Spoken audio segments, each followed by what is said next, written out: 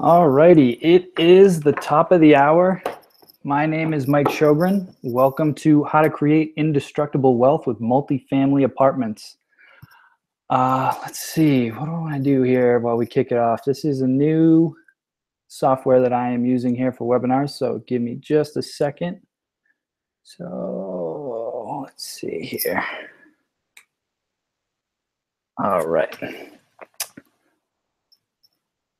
Before we kick it off, I'm just going to check the chat room here. If you can hear me, please say yes. And if you can see the presentation, please give me a yes before we move forward here.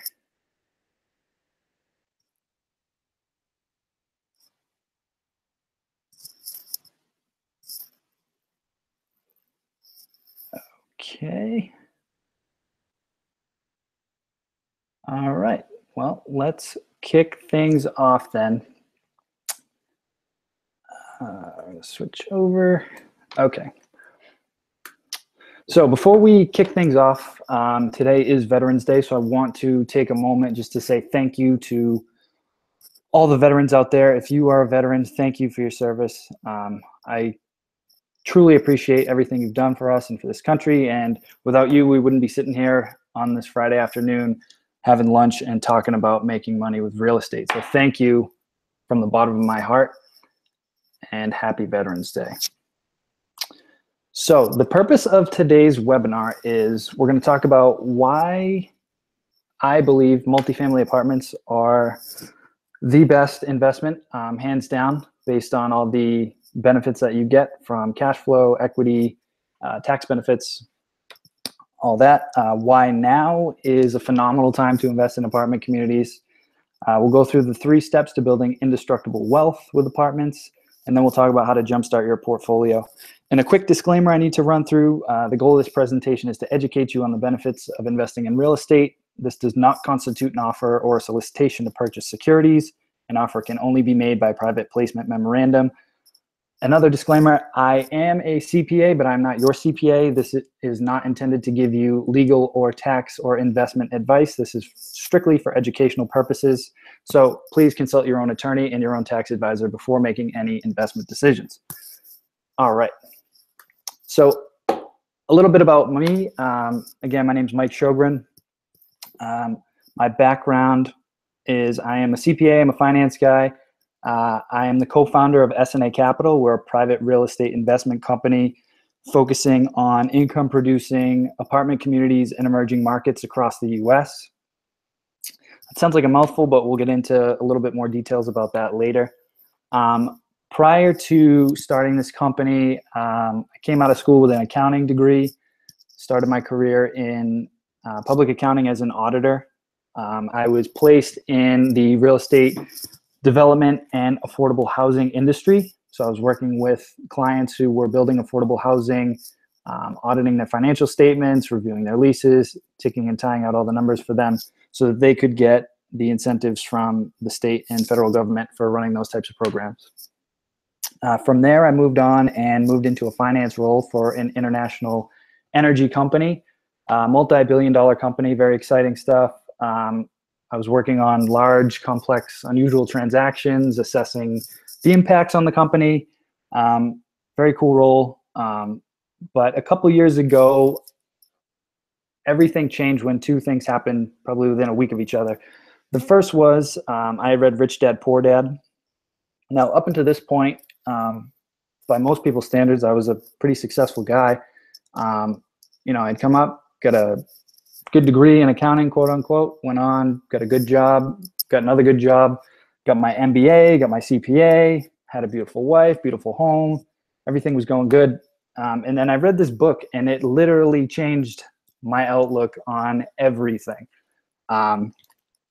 More so than any accounting class, any degree, MBA, everything. This book literally changed my life, and it got me to take a closer look at what I was doing with my money, and how I was managing it, and the steps I needed to take to move forward and really achieve financial freedom and achieve my goals. And around the same time, I looked up my 401k portfolio through my employer, And I had been reviewing the quarterly statements and everything, and it looked like, my balance was increasing because I was putting in, making, exceptional contributions. But when I actually went back and recalculated everything, my average return for the prior 3 years was 0.53%. That is disgusting. I could have done better with a treasury bond, which, that was very eye-opening for me. I was frustrated. I felt violated. I felt played. I thought I was an educated guy, and, shame on me for not catching this earlier. And from that point, I was determined to take control of my finances. And in Robert Kiyosaki's book, Rich Dad, Poor Dad, he has an entire chapter called Mind Your Own Business. And most people, they think that their business is, if you're a doctor, if you're an accountant, if you're a laborer, whatever your job title is, that's your business. Well, that's where you make your money, but your business is actually managing your finances and, what are you investing in? And you need to mind that business. You can't just blindly hand it over to somebody and hope that, keep your fingers crossed, and then in 40 years you can just retire. Fortunately, I caught this at a young age, and it just motivated me to take control and to really dig deep and educate myself so that I could provide my family with the future that I wanted to provide them with. So what I did, I started going to real estate meetups. I knew some folks who were in the real estate industry. They were doing well. Some of them were flipping houses. So I went to a free house flipping seminar one weekend, and that was great. I ended up going to a 3-day boot camp and learned a ton. But when I came back home and kind of reflected on everything I had learned, it didn't meet my skill set. I knew very little, if anything, about rehabbing a property. I'm not a handy guy. I'm great with a calculator. You don't want me around a hammer or a screwdriver. That's just me. So I kept going. I kept attending these local meetups. And one day I came across a presentation from one of my first mentors, and it was on investing in apartments. And it just clicked. It's very financial based. It's all about the numbers. Everything made sense. The economies of scale, everything. And I'll get into that in just a second. So I want to share everything I learned from him and from all of my other mentors along the way. Talk about how you can get started, the tried and true proven plan to building incredible wealth with multifamily apartments, regardless of what's going on in the economy.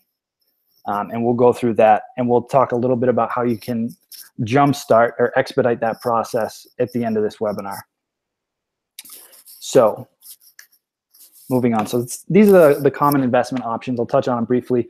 So you have your stocks. They're volatile because they're based on fair market value. They're liquid. You can buy and sell instantly in today's world. So when crazy things happen, whether it's a presidential election or Brexit or any strange things that happen in the world and people don't know what's going to come out of it, it ripples through the economy. It ripples through the stock market. And the values of stocks are just based on endless objective and subjective factors that are completely outside of my control. So then you have, flipping homes. You've got great profits if you do it right. You can buy them at a discount, so you don't have to pay fair market value. But it is active income. It is not passive. It is definitely a job. Once you stop flipping homes, the money stops coming in. You're not getting income during the rehab, and there's no recurring income once you sell it. Once the project's done, it's done. And it's taxed as ordinary income, which means once you make a $20,000 or $30,000, $40,000 profit, hopefully if things go well, which is awesome, you get taxed at the full ordinary income rate, which is not the case with longer term investments, which I'll talk about in a second. So single family rentals, they're great for long-term wealth. The debt gets paid down by the residents living in the property. The problem is there's little to no cash flow. Once all the bills are paid, you've funded some reserves for the new roof, the new boiler, everything. There's really not a lot of meat left on the bone at the end of the day. So you're left with active management. You've got to be the landlord. It's very difficult to find a property manager who will do a single family home and still allow you to receive cash flow every month. So If you're a handy person and you don't mind being a landlord and learning the landlord-tenant laws, it's a great option for you. For me, that wasn't the route that I wanted to take. So let's take a look at small multifamily. So when I say small, I'm talking 1 to 4 units. So they're great for long-term wealth. The debt is paid down by the resident. Again, there's really little to no cash flow. You can get a property management company in there. They're going to charge you about 10% of collected rents plus lease-up fees. So typically, once a resident leaves, the property manager will charge you 1 month's rent to fill that unit. Now, the problem with the single-family rentals and the small multifamily rentals is there's a big vacancy risk. Now, what I mean by that is if you have 1 unit or 4 units, if one tenant leaves, you're either 100% vacant or you're 25% vacant, which can drastically eat up your profits for the year. So if you're generating, $1,500 a month in rent and your expenses are $1,200 a month, that $300 profit that you made that month, if you have a vacancy for 1 month at $1,200 in expenses, that eats up your profits for 4 months. So it's very difficult to cash flow with those types of properties. So why I love multifamily apartments. Now, multifamily apartments is anything 5 units and above. That's basically just how the banks look at it. If you have 5 or more units, the rules of the game change, and I can go through that in a little bit.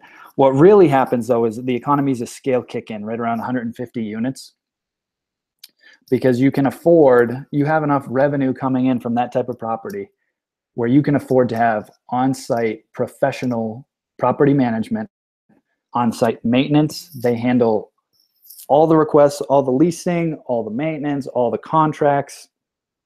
They do the day-to-day management, and you manage the manager. And the big difference, which we're going to dive into today, is how multifamily apartments are valued. The value of an apartment complex is based on the income that it produces, not the comparable sales like single families or 1 to 4 fourplexes. And I will get into that in just a second. Again, I touched on the vacancy risk. If you've got 200 units and you've got 1 vacancy or 10 vacancies or 20 vacancies, you can absorb those vacancy losses because you have so many more units. It's not a big deal. So there is a much lower vacancy risk with larger apartment complexes. You can verify before you buy. So what I mean by that is when we put an apartment complex under contract, we will have anywhere from 45 to 60 days to go in and verify everything that the seller has told us. So if the property is based on the income that it produces, we'll go in there and audit their financial statements for the past 2 years. We'll audit all the leases, all the contracts. We'll hire professional property inspectors to inspect every single unit to make sure that we identify any potential issues.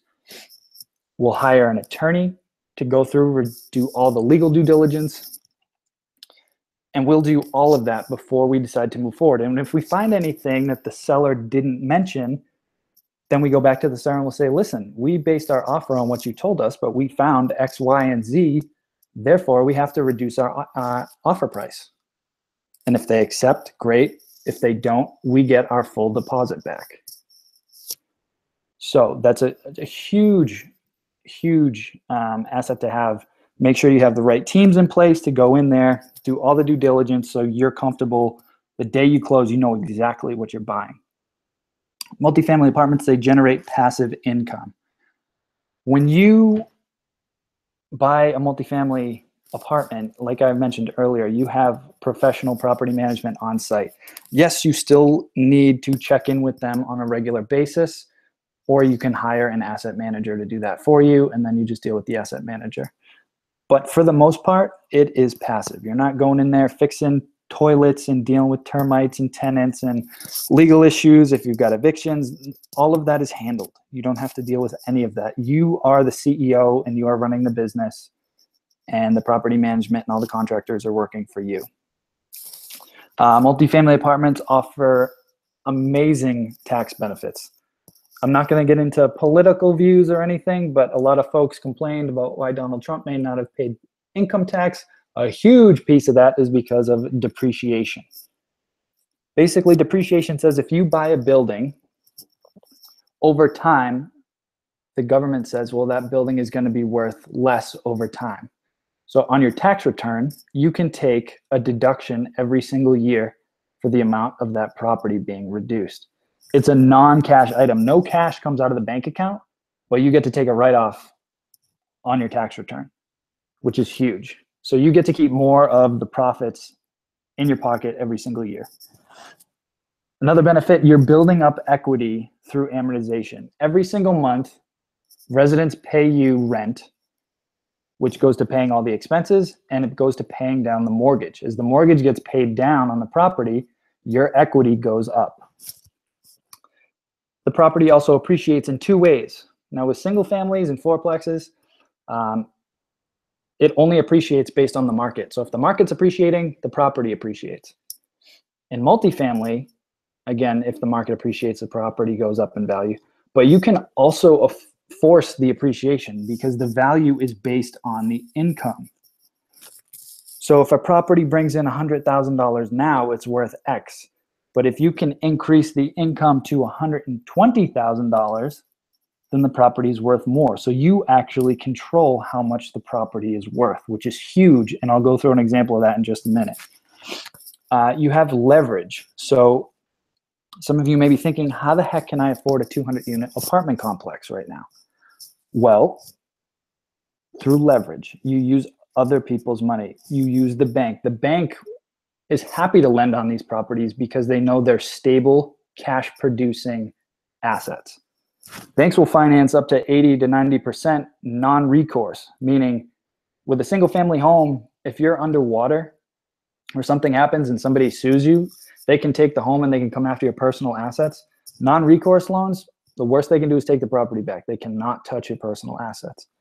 In addition, you can invest through syndications, which most multifamily investors do. All that means is a group of investors with similar goals pool their money together, and rather than buy a fourplex on their own, they'll all throw in, say, $50,000, pool their money together so they can buy the 100 to 200 unit complex together, hire professional property management. Typically, the syndicator or the deal sponsor that puts the whole thing together is the general partner. All the other investors are limited partners. They get all the same benefits, but the general partner has the experience, the teams, and the track record to show that this is what we do, this is how we can execute, and everybody pools their money together for a common goal, and they share in the profits. So let's take a look at apartment valuations. So multifamily valuation. So again, it's based on the income and not on the comparables. And it makes sense. So if you think about it, if these two properties were side by side on the same exact street, same everything, same number of units, same age, but one of them brought in net operating income, we'll just call it income. If it made income of 50 grand and the other one made income of 100 grand, which one do you think would be more valuable? Which would you want to buy? Would you want to pay the same price? Of course not. You'd want the one that's making more money. So there's a standard formula in the industry to calculate what a property is worth. And the value is the net operating income divided by the capitalization rate. And I'll get into the cap rate in just a minute, but just to keep things simple for now, if we were going to value each of these properties, one would be worth $625,000 and the other would be worth $800,000. Identical properties, side by side, same street, same number of units, same age, same everything, but one makes more money than the other, it's worth more than the other. Now, what happens if one property is brand new and the other property is 30 years old? They both bring in the same amount of money. Which would you want to own? Well, probably the one that's brand new because it's going to have less maintenance. You're going to attract a higher tenant base. It's just going to be an easier asset to manage. So we need to factor that in, and that's what the cap rate's for. Think of it as like a risk factor. So in this example, say, the brand new property, it's less risk, so the cap rate might be about 6%. Where the 30-year-old property is definitely going to have some maintenance issues. It may have lead-based paint, which we'll have to take care of. It may have asbestos, which we'll have to take care of. There could be a number of things in this property that will uncover. So there's a higher risk. So the cap rate on that type of property might be 9%. If they each brought in the same amount of revenue, the value of the new property would be 1.6, and the value of the old property would be 1.1. You wouldn't want to pay the same amount for the old property as the new property. So that's how we factor that in. So there's 4 types of property classes. There's class A, which is the brand new, beautiful properties that are just finishing construction. They've got the best amenities, rooftop pools, top of the line fitness centers, indoor basketball courts, you name it. It has low maintenance, the upper socioeconomic tenant base. It's the state-of-the-art facility.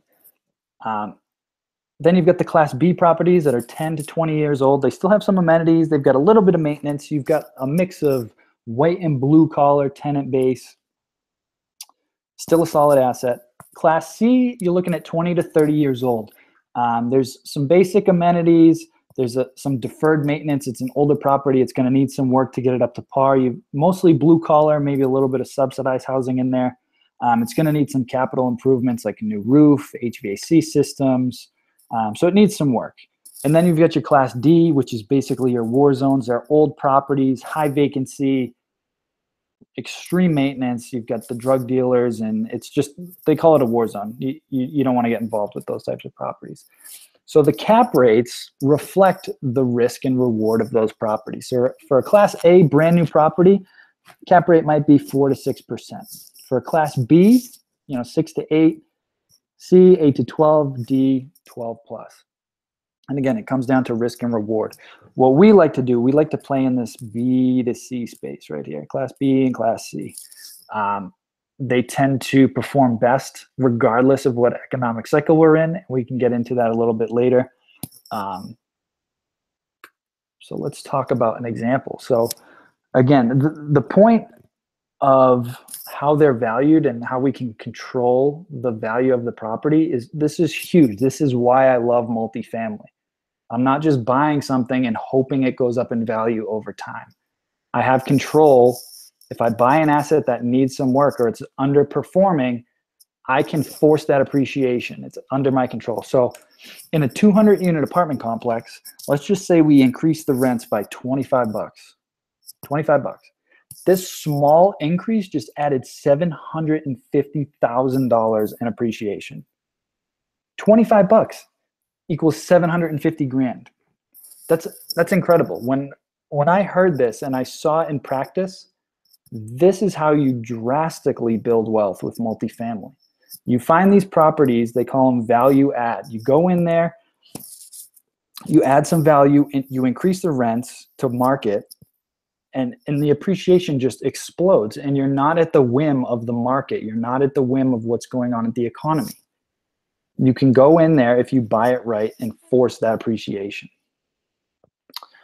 So why now? Let's take a little bit of a look at what's going on right now and why right now is a great time to invest in multifamily. So over the last 5 to 6 years, the US has become a renter nation. We've got the largest population of renters in US history. If you look to the right of the screen, you can see since 2009, when we had that last bubble with all the CMBS products that were garbage, home ownership has gone down, renters have gone through the roof. And there's a number of reasons for that, and we'll go through it. So the first is millennials. There's 92 million millennials, okay? So what's going through their head? Well, they're making less income. Since 2000, they've got way more student debt. But most importantly, it's the changing priorities. Most of them can afford a house right now. I've got friends who make very, very good money, could easily afford a very nice home, but they prefer to live in the city. They love the flexibility of living in the city. They love being able to move if they want. I just had a buddy move to San Diego. You know, an opportunity came up, boom, he moved. So it's just a change in priorities. You know, the millennials are not getting married as early. They're putting off home ownership. It's become this sharing economy, you know, with Uber and Airbnb, and it's more about access rather than ownership.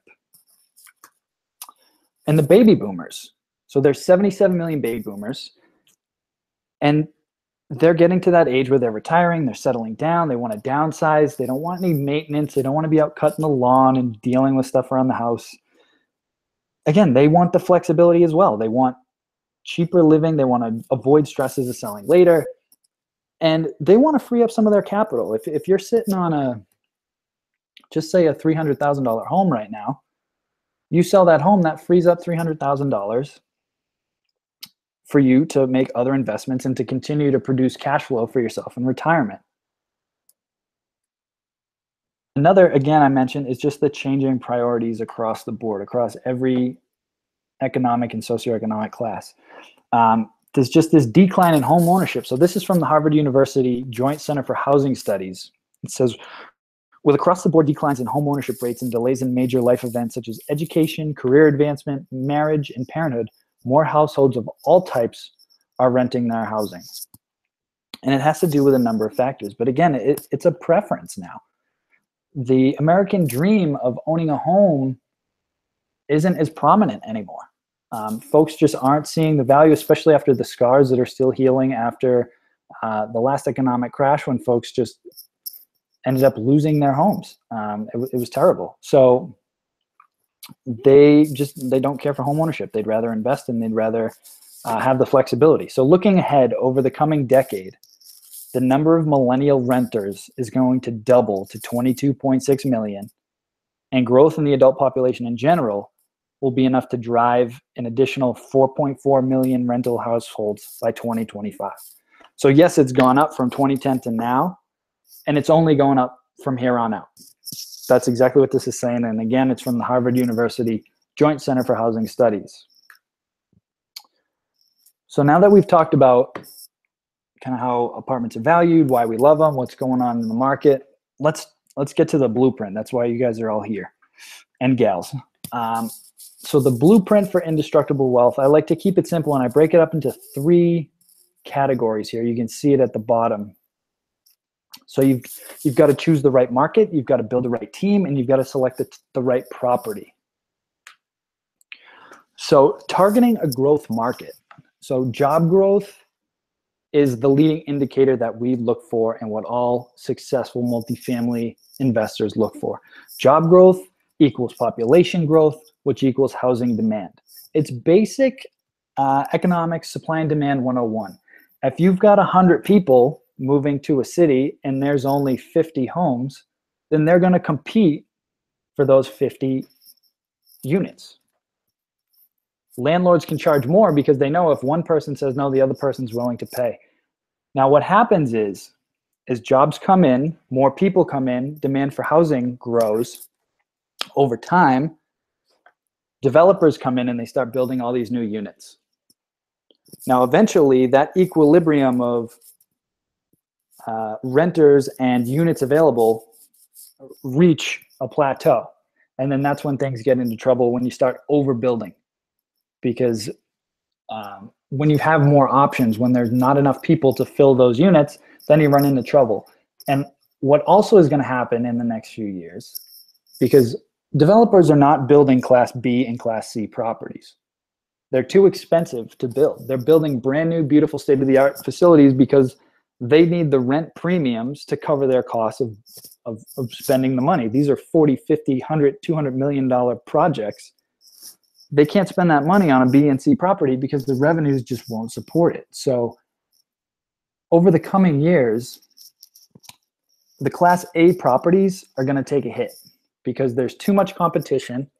And once all the units come online, there'll be more units than there are available people that make that kind of income that can afford those types of properties.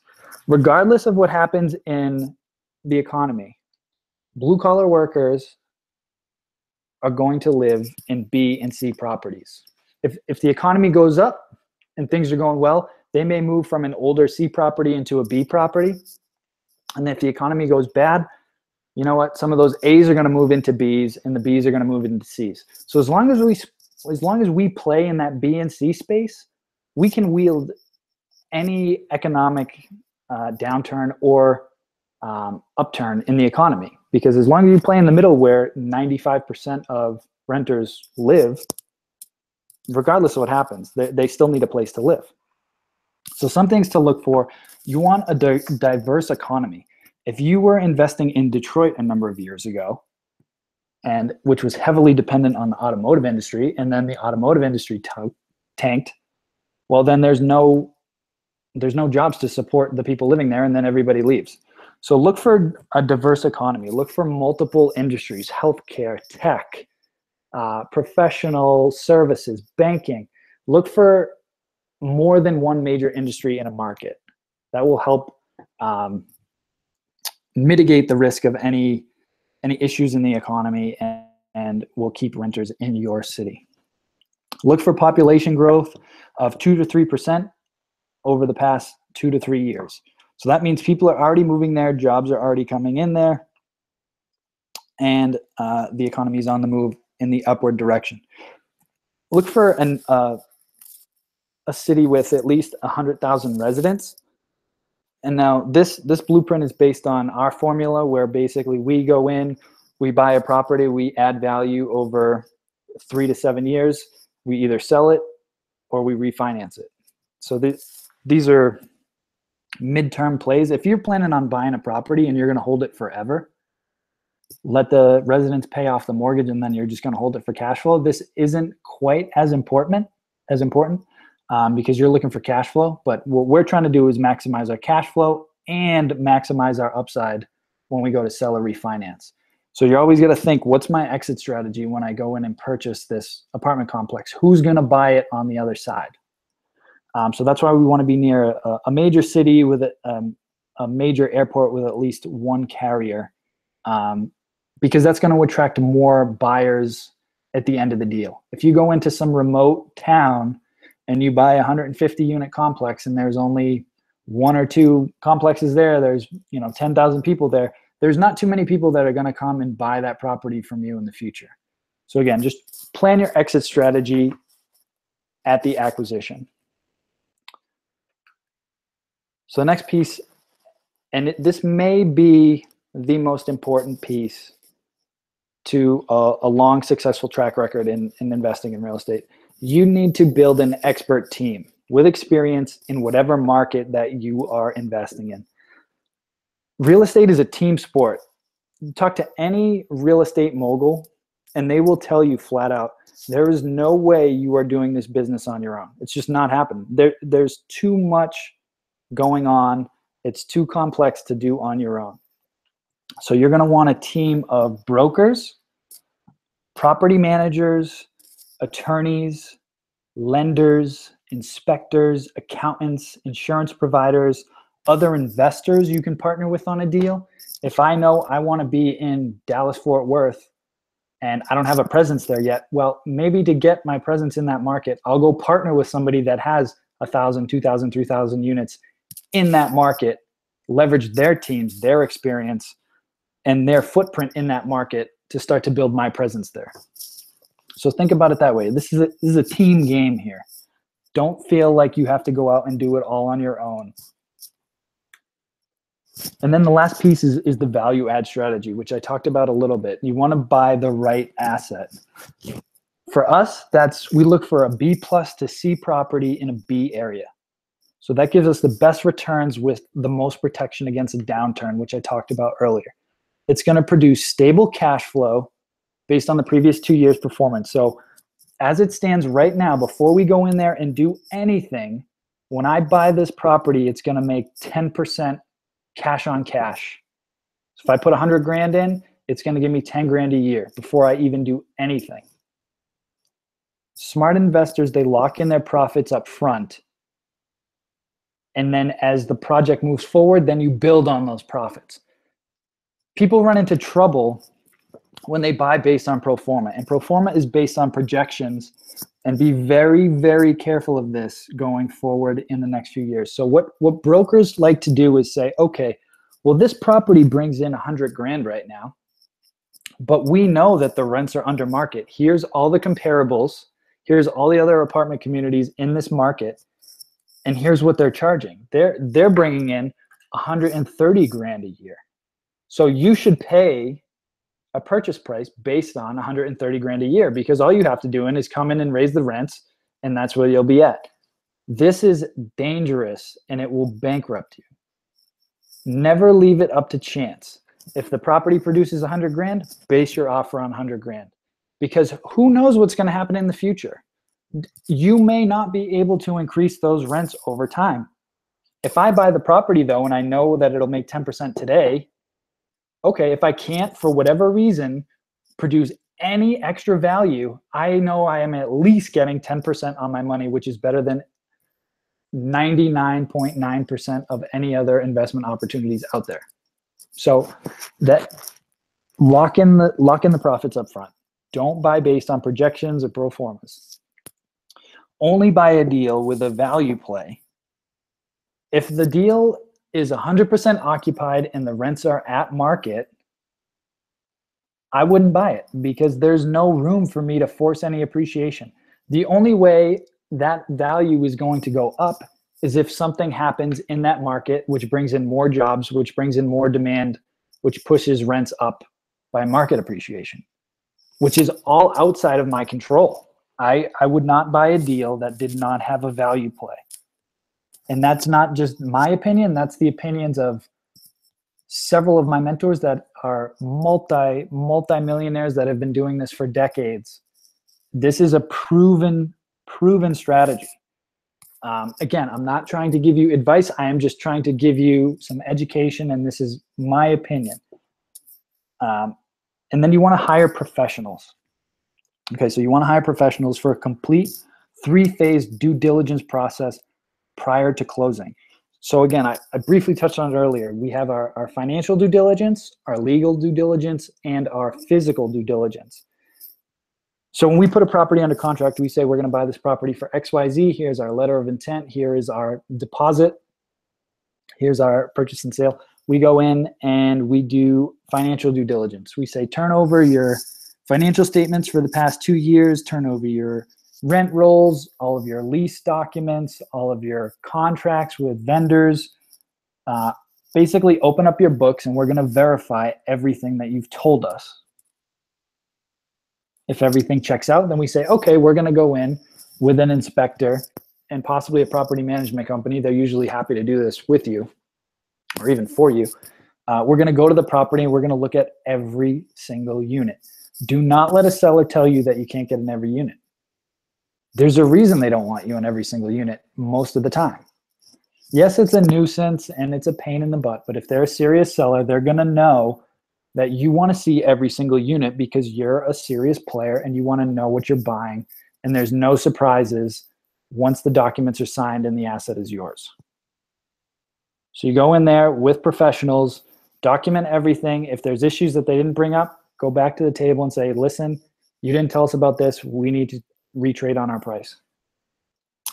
And I include this little diagram again at the bottom for the different property types, which I already touched about, where we like to play in that B and C class space, just because that tends to do the best in economic downturns and economic upturns. So here's some different ideas, because some of you may be sitting there saying, okay, that sounds great, but how do you just go in there and raise rents? How do you just add value? So here are some common strategies that you can do to increase the revenue or decrease the expenses. Because again, the value of the property is based on the income or the net operating income. How much money does it bring in? Less how much does it cost to run the property? That's what the value is based on. Excluding a mortgage as well, because some folks may go in there and buy it cash. So we can't include the mortgage because then it's not an apples to apples comparison.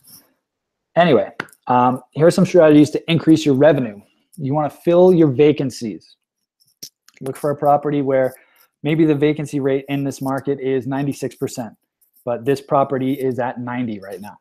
Okay, great. There's a value play for you. Take the occupancy from 90% to 96%. Okay, great. Again, simple one, increase the rents. If all of the other properties in the area are at $600 a unit and you're at $500 a unit, well, it sounds like there's a value play there. Word of caution though, if you go and take over a property and you say, okay, thank you, I just bought this property, you send out a letter to all the residents, hey, we're raising rents by $100 tomorrow. Or I should say, when your lease expires, your rents are going up $100. Don't be surprised if a lot of residents are going to leave. Typically what we like to do is we like to go in there and add value before we increase the rents. Nobody likes to feel stiffed. So if you go in there and say, listen, we're going to do X, Y, Z. We're going to give you a new fitness center. We're going to give you an accent wall in your unit. We're going to upgrade your counters. We're going to do X, Y, Z. We're going to add value to make your living experience better. And in return, we're going to raise the rents about $100 a month because that's where the market's at. But we want to make sure that you have a great experience and comparable to what the other properties are offering. So in my opinion, add value before you go in there and just increase rents.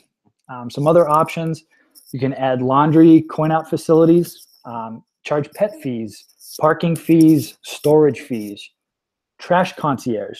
Yes, that is a real thing. Residents will pay you. Rather than take the trash down to the dumpsters themselves, they can leave it outside their door and pay 15 to 25 bucks a month for somebody to come and pick up their trash every week. That is a real thing. Amenity rentals, if you have a movie theater or if you have a common room, you can rent those out for different functions, whether it's the Super Bowl or a Christmas party, you can rent those spaces out. You can get cable contracts. So in this neck of the woods up here in Boston, say it's Verizon Wireless will do the cable. We'll call Verizon and say, hey, we'll give you exclusive rights to this property in exchange for X amount of dollars per year. So they basically pay us to be the only cable provider in the building. You can also put a cell tower on the roof of your building, which is what my business partner, his experience has been in the past as a construction manager for a cell site company. So apartment owners can actually generate revenue from cell towers on their buildings. Somebody like a Verizon or an AT&T or Boost Mobile will pay you to put a cell site on your roof for reception. You can also decrease your expenses. So you can abate your property tax assessment. You can renegotiate property management fees. You can rebid the insurance. You can rebid landscaping, trash. Focus on reducing your utilities through energy efficiency and water efficient upgrades. So those are just a number of strategies that you can implement to boost your NOI and force the appreciation in your property. So I know I've thrown a lot at you over the last 45 minutes. I want to take a step back, take a breather, and show you how you could jumpstart your portfolio rather than go through and do all of this. And you can do that by partnering, like I mentioned, partner with somebody with experience. So right now you can invest with us. We currently have an opportunity if you're an accredited investor. So accredited investor means you either make $200,000 a year if you're single, $300,000 if you're married, or you have a net worth of $1 million excluding your primary residence. So if you meet those qualifications, and those aren't based on us, that's SEC rules says that we can only raise money from those qualified investors for this opportunity. We have an opportunity for you to partner with us on a deal in the top growth market in the US on a value add deal.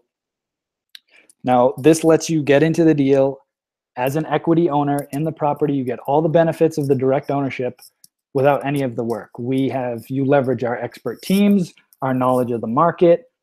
You'll receive quarterly profit distributions, equity ownership, monthly performance reports, etc. So that is one way for you to quickly jumpstart your investing career and leverage an expert team in a market that is booming right now. So I just wanted to throw that out there. That's one way for you to boost your productivity and get in the game quicker. However, I will say that you can do this. If you invest the time, find the right mentors, and are dedicated, this is absolutely a possibility for you. You can absolutely go out there and do this on your own. Whether you have the capital or not, there are ways for you to do this. I promise you that. This is just an opportunity. If you met these qualifications and you want to expedite it and learn as you grow your portfolio and as you make money, this is a great opportunity for you. But if not, there are definitely opportunities for you to go out and do this with the right education. And if you have specific questions, I am more than happy to answer them and try and point you in the right direction of how you can jumpstart your career one way or another. So with that, I want to take a step back. Again, I know I've thrown a lot at you right now, and I want to offer up about 15 minutes for questions before we end this webinar. And I'm going to throw up a quote here from Warren Buffett. He says, "Never invest in a business which you cannot understand." Never invest in a business which you cannot understand. So I'm going to check the chat box now and see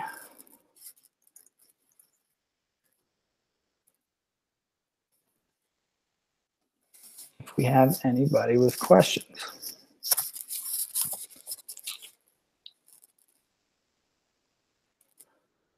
Nothing yet.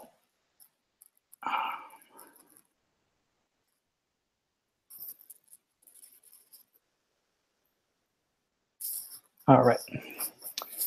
So I am going to continue to hang out for a few minutes here and see if anybody has any questions. In the meantime,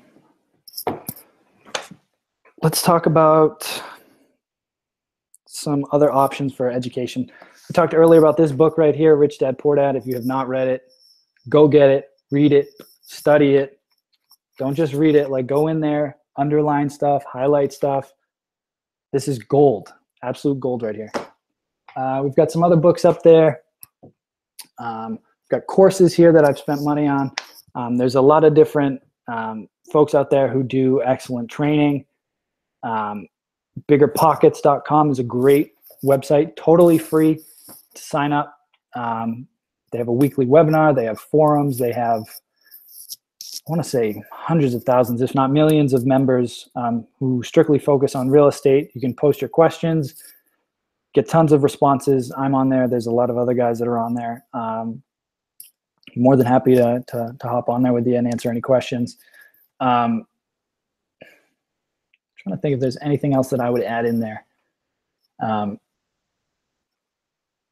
Take some time and get educated before taking the plunge.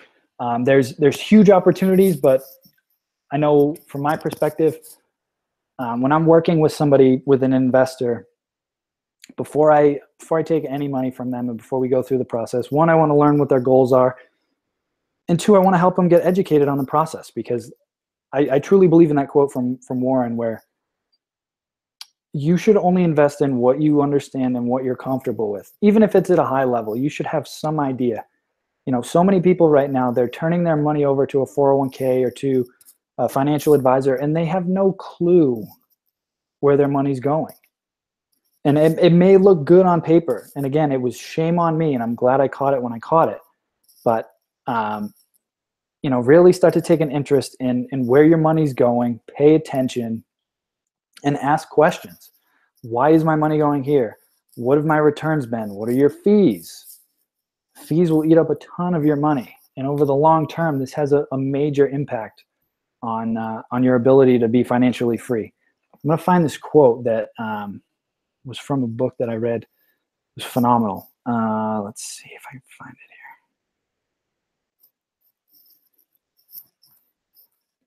Bear with me for 1 second. It's actually really scary, but I want to share it with you.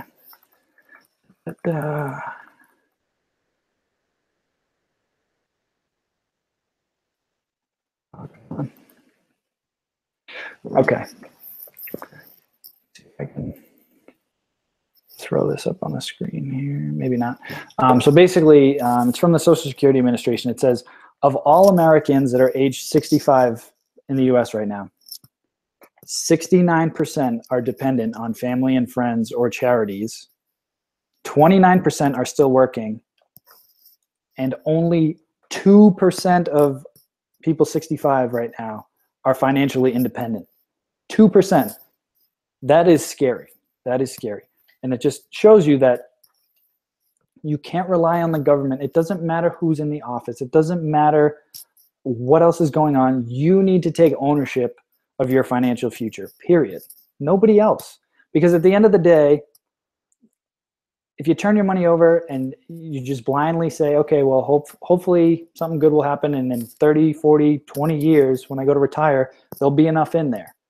Well, if that day comes and there's not enough in there, complaining about it isn't going to do anything. So take the time now, get educated, figure out what's going to work for you, come up with a plan, implement the plan, and stick to it. All right, I'm going to check the chat one more time, see if there's any other questions, and then I think we're going to call it a day. So I hope you guys found this valuable. You can find me at my website. It is www.snacap.com. Throw it up here on the screen real quick so you guys can check it out. I can find it.